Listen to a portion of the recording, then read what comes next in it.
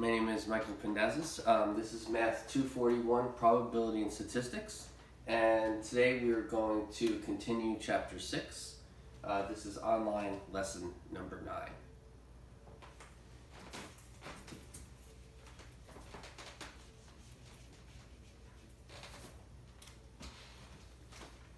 Okay, so next we're up to 6.5.3, which is relating the variance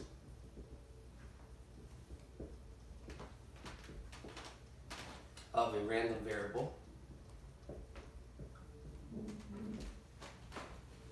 to the variance of a set of numbers. Okay, so that is the title of this section. Okay, so if we have a set A, which consists of A1, A2, to A sub capital N. So there's capital N objects there, and they're not necessarily distinct. They could be distinct, or they might not be, but there's no requirement that they are or not. Okay.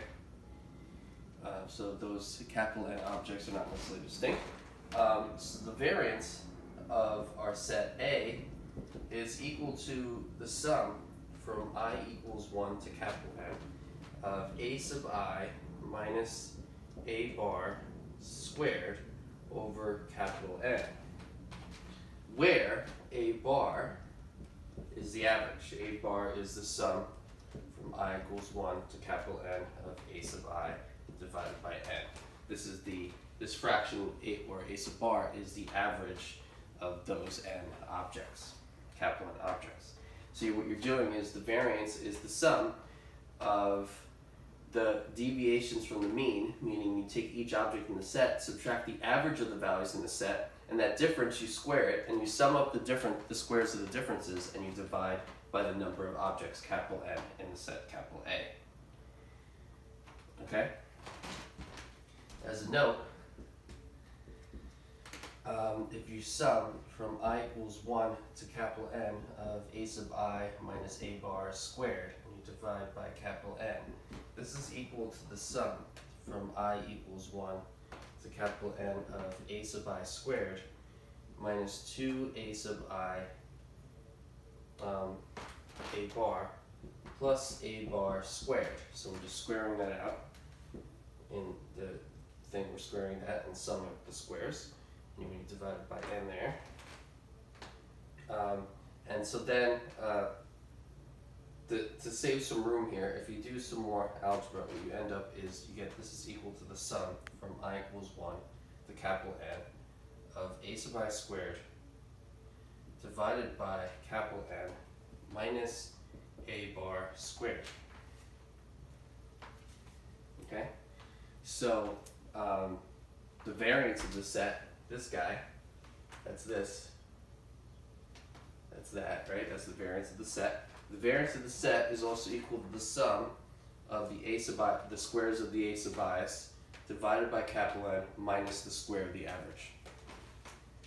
Okay?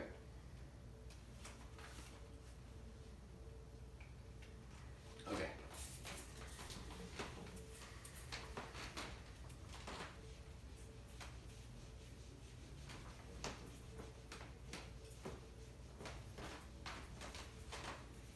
Okay, so next, the possible values of x.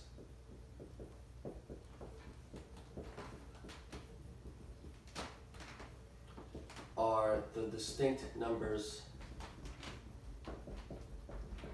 in the set A.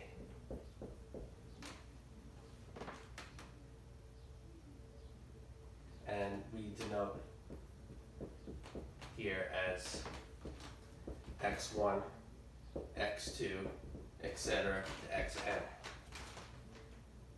Okay? So f of x sub I, the probability of one of those x's is equal, right? So that's equal to the probability that capital X is equal to x sub I, is equal to k sub I divided by capital N, where k sub I is the number of elements of A that are x sub I. Right, so these x's can be repeated, they don't have to be distinct, and so f of x sub I is just how many of the x's are equal to that value you chose. Okay, that's k sub I, and you divide it by the total number of objects, capital N. Okay? So sigma squared, that's the notation for the variance of your random variable x. That's equal to the expectation of x squared minus the square of the expectation of x. And that's equal to the sum from I equals 1 to n of x sub I squared f of x sub I minus the sum from I equals 1 to n of x sub I f of x sub I, that whole sum squared. And this is equal to the sum from I equals 1 to n of x sub I squared times k sub I divided by capital N minus the sum from I equals 1 to n of x sub I times k sub I divided by capital N, and that quantity squared, the sum squared. Okay, and this is equal to the sum from I equals 1 to n of a sub I squared divided by n minus the sum from I equals 1 to n, capital N. The n's, capital and lower, are the same n, okay? A sub I over capital N squared, the entire fraction squared. And that's equal to the sum from I equals 1 to capital N of a sub I minus a bar squared over capital N, which equals to the variance of the set A.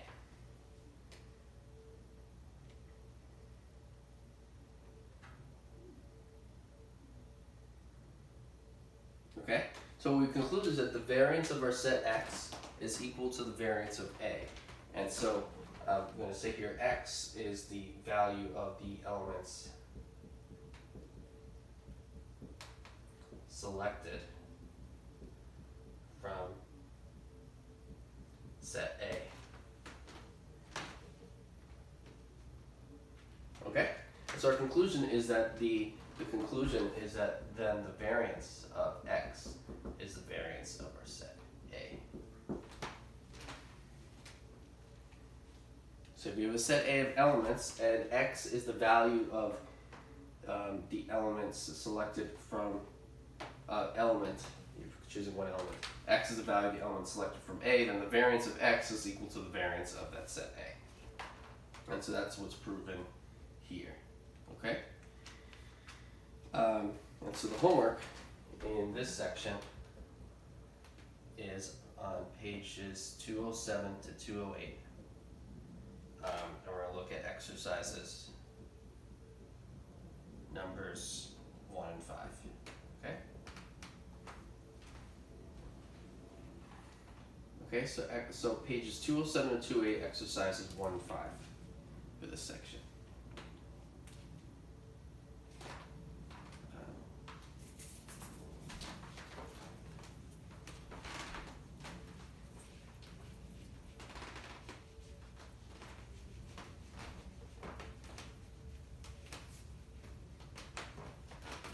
So continuing along.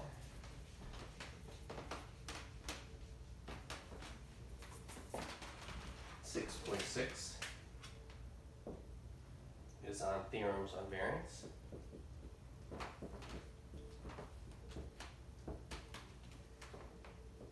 Okay, so theorem 6.5, the variance of x is equal to e of x squared minus e squared of x. Okay, so that's theorem 6.5.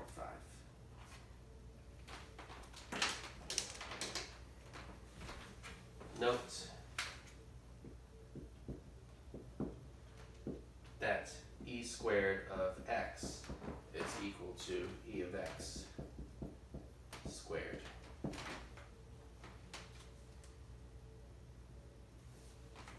Okay? That's the notation for it. Putting a superscript 2 here it means that you're taking e of x and you're squaring. Okay? So the proof of that theorem is basically by theorems 6.2 and 6.3, we get, so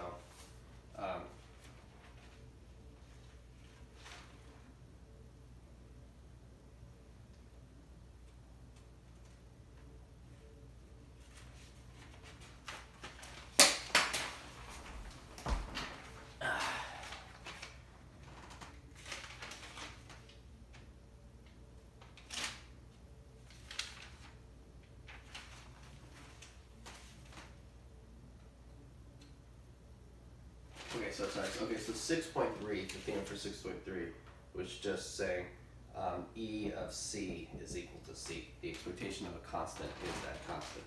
And theorem 6.2 was saying, squiggly longer line under 6.2. So 6.2 was saying that E of G of X, right, is equal to either the sum over x of g of x, f of x. That's if it's discrete, or it's the integral from negative infinity to infinity of g of x, f of x, dx. If it's continuous random variable. Okay. So if x is a discrete random variable, this is equal to this, and if it's a continuous random variable, then an indiscrete random variable, then it's equal to that. Okay, so those are the two theorems. And so let's keep going. Okay, so then the proof by those two theorems, we get that the variance of x is equal to e of x minus mu squared.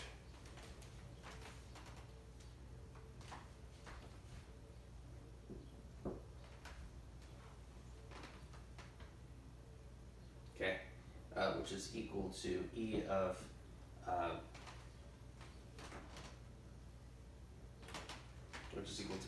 x squared minus 2x mu plus mu squared. Mu is the average, right? So that's the average. And then this is equal to e of x squared minus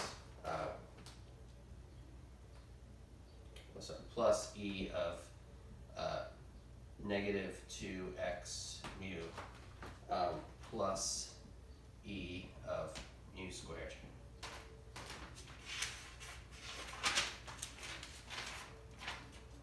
Okay, and this is equal to e of x squared minus 2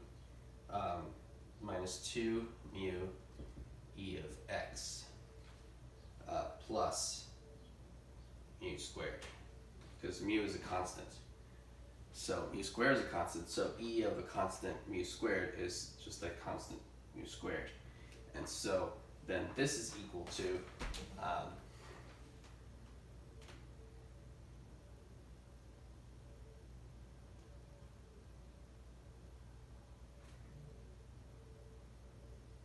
and so, okay, so e of x, right, so this is minus 2 mu squared plus mu squared, so this is minus mu squared. And so you get e of x squared minus e squared of x. And then that's the answer. Okay? So we just showed that the variance of x is equal to e of x squared minus e squared of x. That's this. Okay? And so that proves theorem 6.5.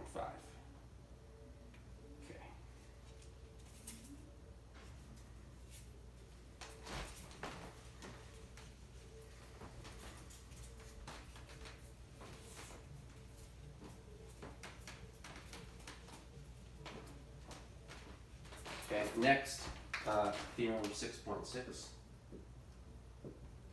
and that theorem says that the variance of ax plus b is equal to a squared the variance of x. Okay, so proof of this theorem. Okay, so that's our theorem, and now we're going to prove it. So by the definition of variance and corollary to theorem 6.4, we get that the variance of ax plus b is equal to the expectation of ax plus b minus e of ax plus b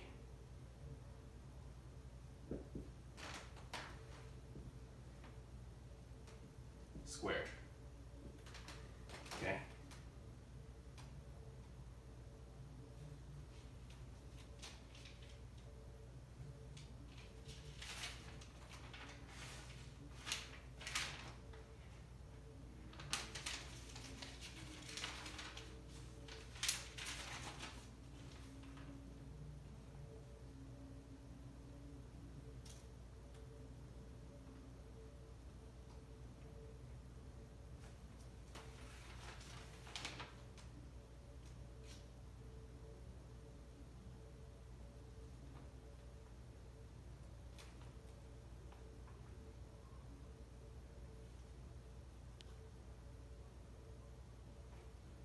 Okay, so the corollary to theorem 6.4, that's what says that e of ax plus b is equal to a times e of x plus b. That's the corollary to 6.4. Okay. Okay.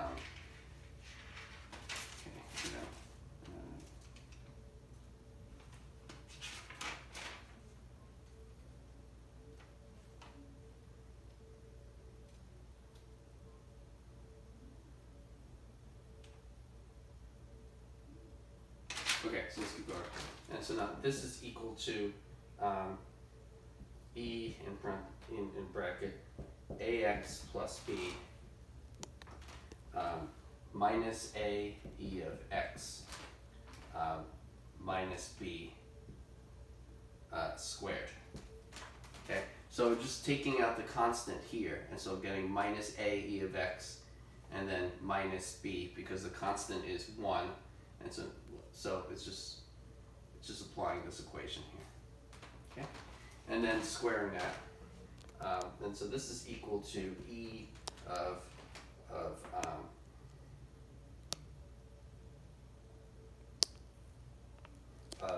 ax minus a e of x squared. That's because the plus b and the minus b cancel.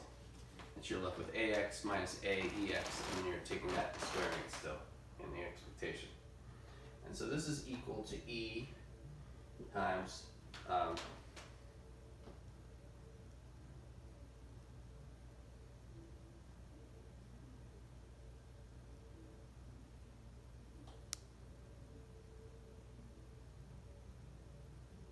a squared times x minus e of x squared. Okay, so you're squaring this whole thing. So if you were to factor out the a here and do a times x minus e of x and then square it, you'd have an a squared that you could factor out here. So there's an a squared there. So that's algebra. Okay, so then the a squared will move out. So you'll get a squared e of x minus e of x squared. Okay, and that's equal to a squared times the variance of x. Okay, so then that is the variance of x, right? Because this is x minus mu. This is e of x minus mu squared, which is the variance of x. Okay, and so that's the end of that proof. So we just proved that the variance of ax plus b is equal to a squared times variance of x. theorem 6.6. Okay, so the homework for this section is page 209, exercises numbers 1 and 3.